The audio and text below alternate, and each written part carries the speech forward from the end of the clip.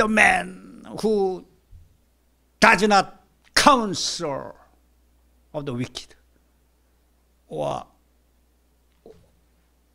it does not standing in the way of sinner, or seed of mocker.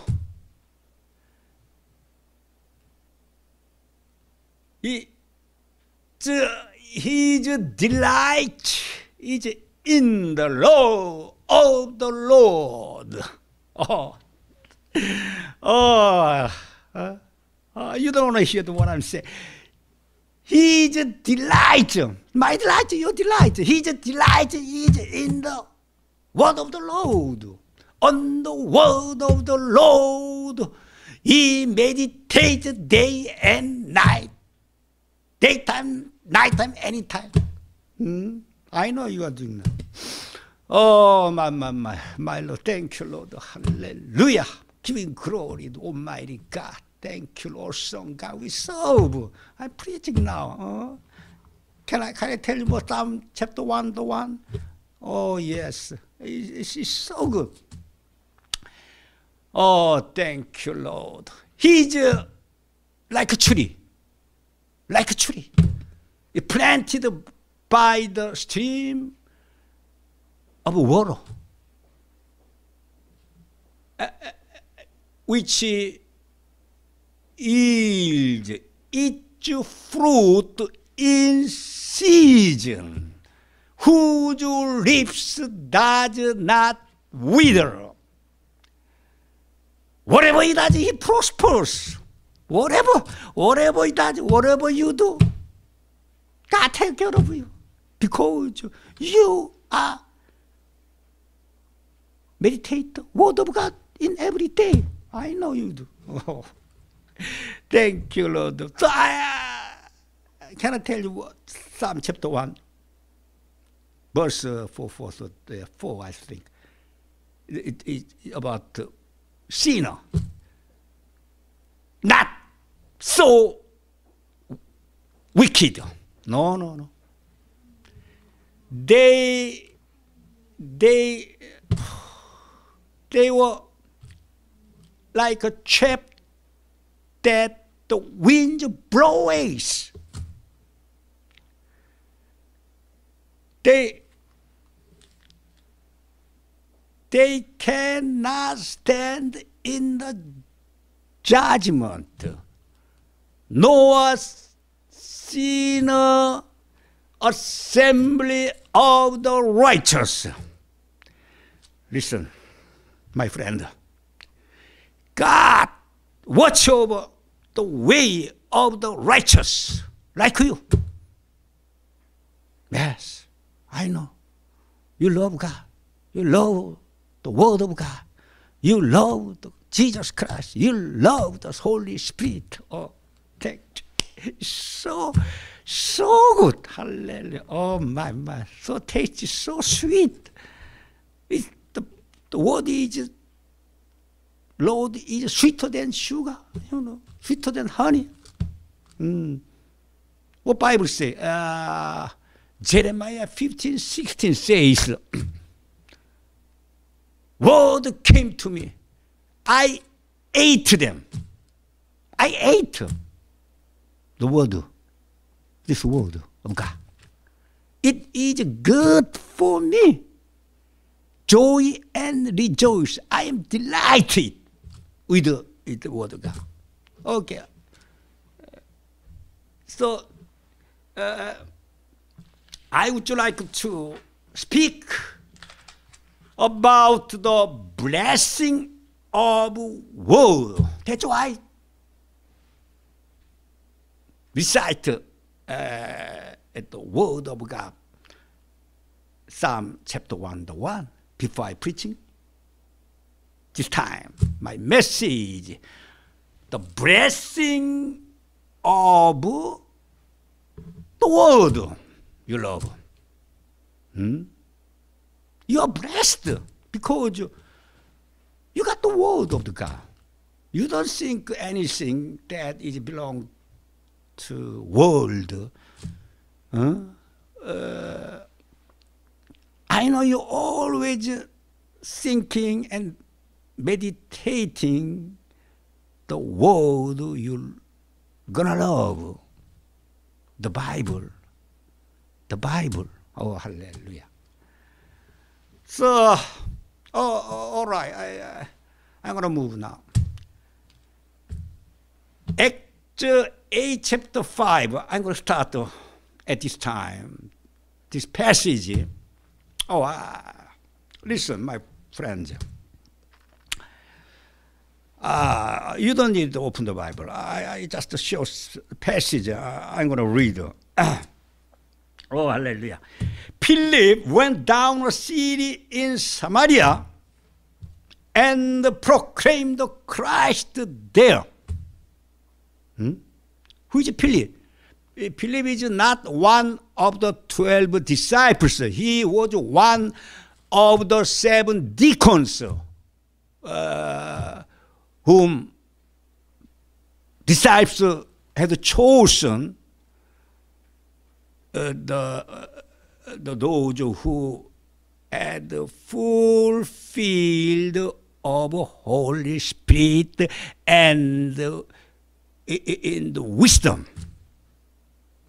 they were given by the God to do their job, that they're going to distribute the food program to the needy. All right, so the apostle chose and the 7 deacons, including Stephen, one of the 7 deacons who forced to martyr. He was forced to martyr. All right, so I want to tell you the background of history of the days of and Israel. Israel had been divided 3 main regions. The Galilee in northern part, and Samaria in middle part, and Judea in south.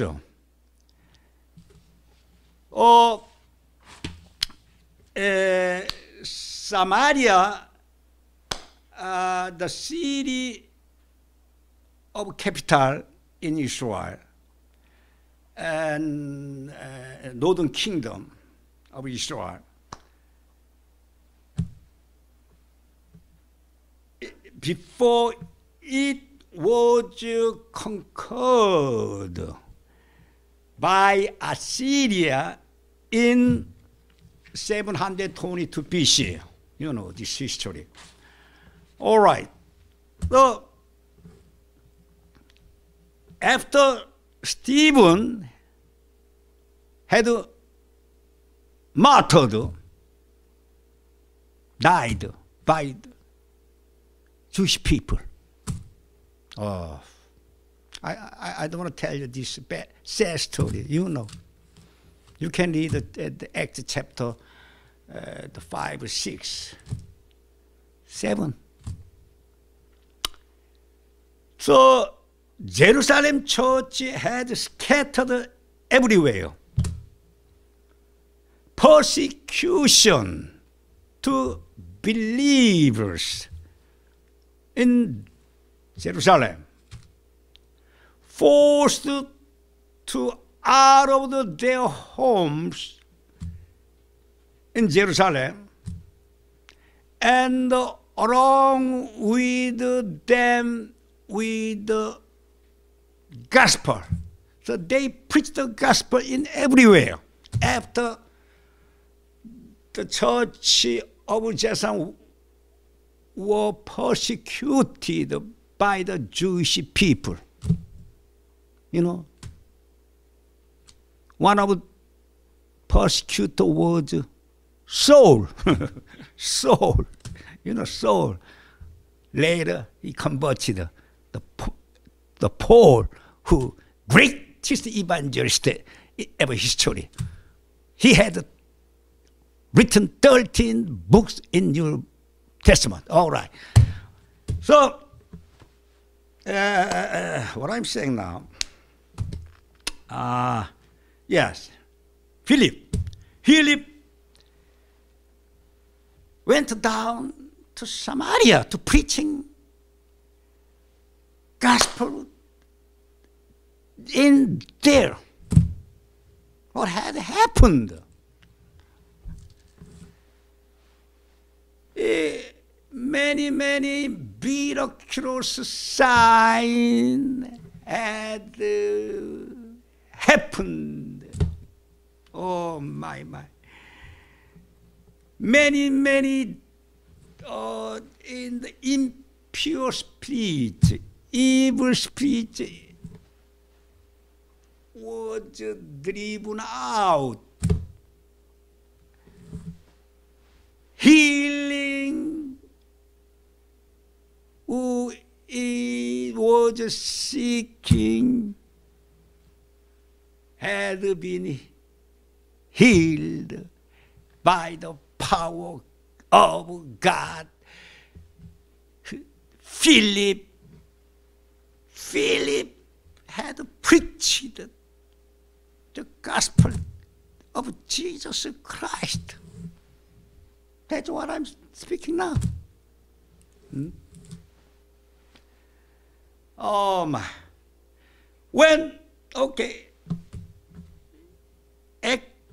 Next verse, Acts 8 chapter 6 says, when the crowd heard Philip and saw the miraculous the sign he did, they all paid close attention to what he said.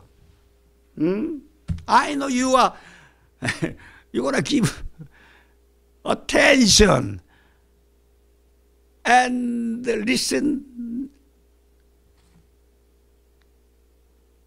This word I'm preaching now, thank you, my brother and sister. I want you to listen. This word I'm preaching now. Hallelujah. Are you listening, my brother and sister? I love you. God loves you. God so much of it. Because it's not accident. You are watching this sermon I'm preaching now. No accident. No coincidence. It's God's will, I believe. I strongly believe. It's God's will. Holy Spirit touch you now. That's why you're listening. Okay, I'm going to move on. So, when Philip preached the gospel, God's power, we need. You need, I need. God's not your own power. We can't preach by our own strength, our own knowledge, our own in the power. No, we can't do that. Holy power, Holy Spirit can do whatever you are preaching, wherever you are doing. The preaching of gospel, I know you love this word of God. That's why today's message, the blessing of the word you have. I got this word of God. Hallelujah. Oh my. The word of God is accompanied by the power of God. Yeah, I believe that. When you receive the word with amen, miracle will take place. Yeah, I strongly believe. Whenever you receive the message, whoever your preacher, the church, whoever, evangelist preaching, when you feel touched by the word of God in your heart, you should speak, open the mouth. Amen, amen. This is just my word that comes to my heart. It is Rhema, that only the word talking to you by the Lord. That you should say at that time, you got to receive this word. You open them. Amen, amen. That what happened? Miracle take place. Hallelujah. As a Christian, we should always meditate the word of God, trying to listen to the voice of the Lord through the word. Hallelujah. Oh, my God. Hallelujah. Oh, mandala. But listen, when we receive the grace of the word, grace of God, we will have a joy. Yes. Yeah, I'm joyful and rejoice because this word of God I'm preaching now. Hallelujah. But if we don't have a word which is spin to your head, in your brain, by the way, we say, often we say sometimes the heart. The Bible mentioned the heart in many times, this book, heart, open the heart and the word comes to your heart. Heart is okay. Heart is symbolically, this word is heart. But I'm going to tell the brain. Heart is brain, your head. You should know it. Your brain. All right. So, if you are sad, gloomy sometimes, I know. Sometimes we fall down. Sometimes, the feeling is bad, or depressed by something you feel. I don't know. You may feel sometimes what happened in your life, but it doesn't matter.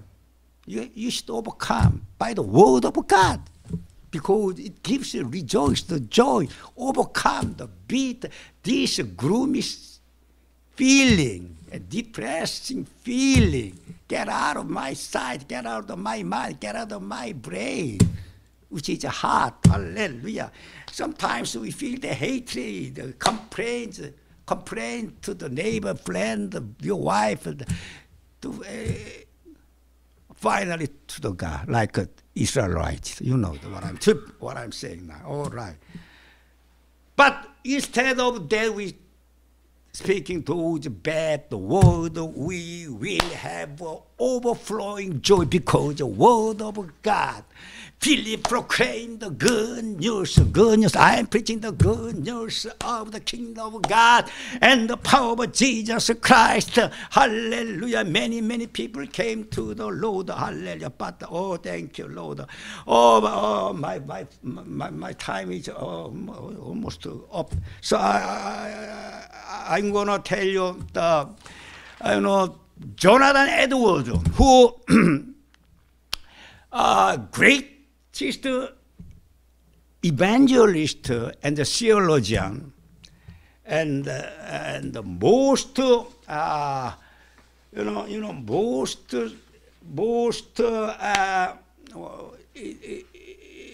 famous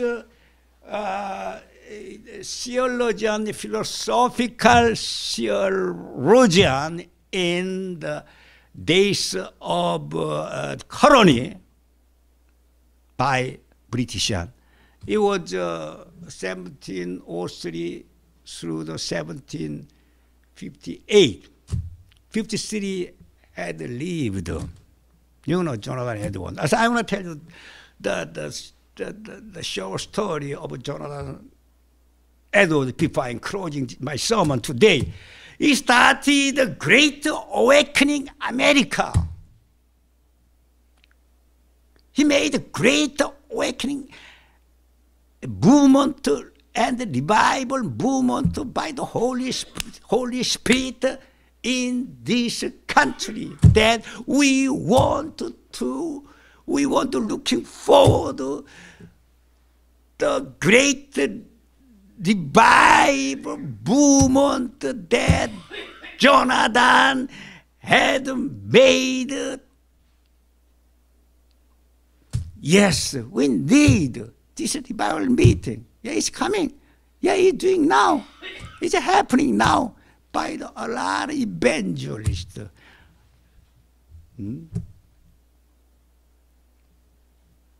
One of you, if you could be one of evangelists. He was full of the Holy Spirit. Listen. Oh, I can't believe that. Only he was 10 years old. He prayed 5 times in the day. 10 years old. And he read the Bible with friends. Can you believe that? Oh, my, hallelujah. When he went to college, his zeal for Christ it became a little bit cool, a little bit down. So God raised the whip of the love to Edward, to the pleuropy, bad disease, pleuropy, you know. So he was suffering by this bad disease, pleuropy. He repented. He prayed again. God healed his flawless bad disease. God cured his flawless. You know, at that time, this flawless could be fatal. Very, very bad disease. Listen. Oh, here is what I'm telling you now. What Edward said. He confessed this word. After he had repented, he had been and cured and plurality by the power of the God. He had confessed and declared this statement. And 4 Timothy 1 chapter 7. Oh, to the Lord, eternal Lord, immortal Lord, invisible Lord. I say again. Oh, Lord, immortal, eternal Lord, immortal, invisible. Oh, my. The only God be honor, glory forever and ever. He loved that word. He said, when I was reading that passage in my soul, I felt something totally different and to glory of God. Oh, hallelujah. It was completely different from the other scripture I had been reading. Hallelujah. And it spread all over my soul. No other scripture passage has ever came to me. Listen. Not listen. I said, listen. He said, he continued to say, I would be overly happy. Oh, that's what I want to say. I would be overly happy if I rejoice in the word of God. I would be buried. I said buried in his bosom in heaven. Oh, hallelujah. Oh, what happened? The result of this repent and preach it. And 노잠 and Massachusetts, he had been preached. Totally changed. All bar closed. And the great awakening America, the revival meeting had happened. Oh, 50,000 people were converted in the short period. They say, hallelujah, praise the Lord. Amen. Same miracle is about to happen when we preach. You preach. We are doing the work of God. Hallelujah. This word you love, I love, should be preached to the people, and they're going to listen. And what Samaria, city of Samaria said, all joy, the people, joy and rejoice whenever they heard the word of God. Same. I want to tell you there's one word that touch you. This is Rhema. I want to tell you my testimony. The one word when I was when I was 33 years old, 33 years, yeah. The word came. At that I didn't know everything about Jesus, but word came, touch me. The 4th John 4 chapter 8. He who does not love God does not know God, because God is love. This passage changed my life. I became born again by this word, like Jonathan, which greatest revivalist in the 18th century. He had received one word, 4th Timothy 1 chapter 7, we had shared. This word changed Jonathan. I know one word, maybe two words, you had experienced by the word of God that touched your heart. I know you have a testimony like Jonathan, Edward. Yes, that is our happiness. That is our joy. That is our blessing of the word we received as a Christian. No, people don't know Jesus Christ, don't know this word of God, bread of life, never, ever corrupted, forever. Everything is going to change. This word never changed. The Bible said, you have this one word, the word of God, going to change somebody's destiny, your destiny, your mission. That world is going to change by you. Oh, thank you, Lord. Praise the Lord. Give him glory. Oh, bye-bye. See you later. Keep reading the Bible. You will be always rejoice the joy, the victorious life. It goes on. Thank you. Bye-bye. Hallelujah. Thank you, Lord. Oh, hallelujah. Give him glory. Oh, thank you, Lord. Praise the Lord. Hallelujah. I pray. Thank you, Lord. Hallelujah. Lord, I prayed. My friend, to watch my sermon will be joyful and rejoice in the Word of God. They got this message forever, ever, and using this word and activate in their life to the glory of God. Hallelujah. Thank you, Lord. Praise the Lord. Giving glory. Amen. Bye-bye.